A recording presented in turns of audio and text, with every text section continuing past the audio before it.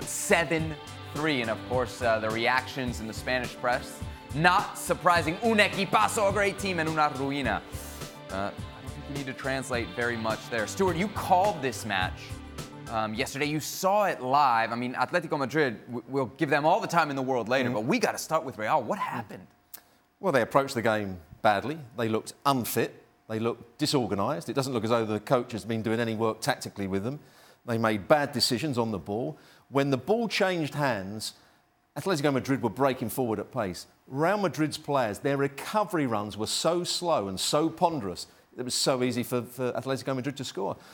If you looked at the front players, they couldn't get in the game.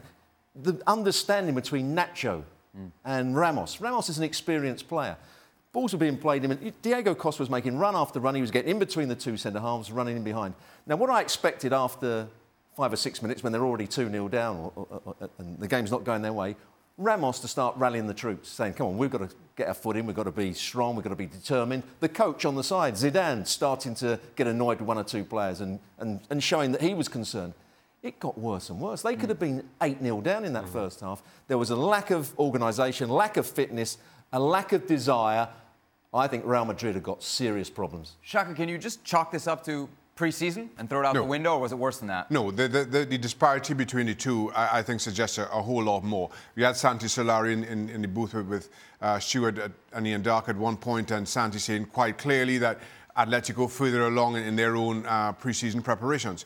But unless I was sadly mistaken, these two teams played in the same exact league. So I don't understand why they're this far apart. And the truth is, listen, as much as we've spoken about Atletico Madrid and Diego Simeone's importance to them, and this team taking on his personality almost, they're the ones with a number of new players coming in. And you felt that if there was going to be a bit of a settling in between these two teams, it would be in Atletico, with the new faces and having to adjust it to Diego Simeone.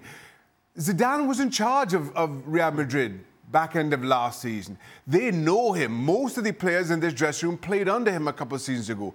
So for them to look that poor is without question concerning. For Atletico Madrid to look this good, this early under Diego Simeone, everybody in La Liga needs to sit up and take notice. If you're Zidane right now, how worried are you heading into this season after that game? I'd be really worried. My view, from what I've seen lots of pre-season games. I've seen lots of games that are competitive.